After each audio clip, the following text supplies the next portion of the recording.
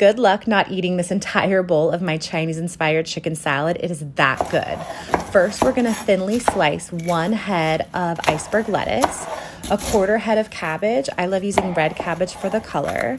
Then we're gonna thinly slice up 1 red bell pepper, 1 whole bunch of green onions, and then finally chop 1 bunch of cilantro. Next, we'll make the dressing. It's avocado oil, rice wine vinegar, soy sauce, sesame seed oil. I'm sweetening it with monk fruit to keep it keto friendly, but it's also great with honey. Next, I'm gonna chop up 1 pound of cooked chicken breast. One of my hacks is to add the dressing onto the chicken and toss it. This makes it so flavorful and juicy. Next, we're gonna add on the crunchies. I'm gonna break up this keto-friendly ramen, then tons of sliced almonds and put on the dressing. Toss it up. This is so good on hot summer days. It's the best salad in the world. My family devours it.